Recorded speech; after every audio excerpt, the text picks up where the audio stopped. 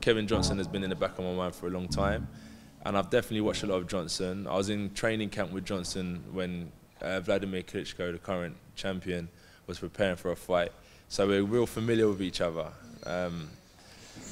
But at the same time, I've got to worry about myself. You know, Kevin Johnson can do everything possible to beat me, but he'll only defeat me if I've gone in there weak-minded. But if I've done everything in my capability to prepare, I'm strong mentally, I'm good physically, I don't think that'll be the facts of the night. He's looking at me as a raw novice in the professional world, but then I go back to my amateur days and I look at the great guys I fought with as well, and I beat. So for me, I don't have any fear for him either. So I think it's going to be a good fight. Everyone has a style. You've got the American style, you've got the Cuban style, you've got the European style, and the European style is very upright, jab, straight, miss a punch, and what it is that Klitschko's dominated the sport for so long. What I'm trying to do now is implement some body work. So I know I can beat guys on straight shots, you know, because I've got long levers, quite powerful with the jab.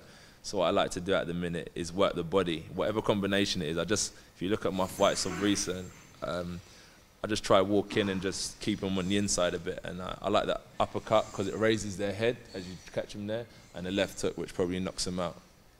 What's the hardest punch you've ever been caught with, or the worst punch you've ever been caught with? It was in probably as an amateur in the World Championship final, because so the room was full, and then I was an underdog, and then I got myself to Olympic qualifications, and then like as the room starts emptying because it's knockout stages, I saw my opponent and I looked at him, and he's not big, he's not too muscly. I thought, yeah, this is light work.